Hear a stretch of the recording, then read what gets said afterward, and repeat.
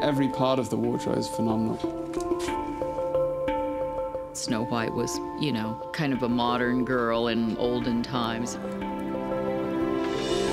Snow White's dress had to be of the era, but it also had to kind of rip down into something a bit more aggressive in a way.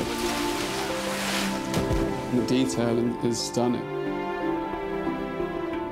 I started her with kind of like a legging pant underneath because I knew she was going to have to do so much action. And also, ultimately, when her dress gets ripped off, it's a cool look with the leggings. So it kind of made it today, but still kind of viable within the realm of the story. We sort of had this concept with Ravenna that she had a lot of elements of death in her costumes. So we used bits of things like feathers, skulls, small bones, all kinds of things in her costume to compile them. Colleen really truly understood the themes of the story, and in a way, these dresses were like torture devices.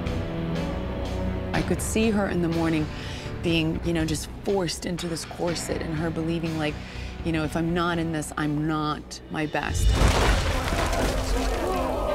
I loved what I had to wear, you know, it suited how I wanted to play the character. What good is gold to me if I'm lying dead with the crows picking at my eyes? The Hunstman lived outside, so we sort of conceived a sort of leather kind of vibe for him.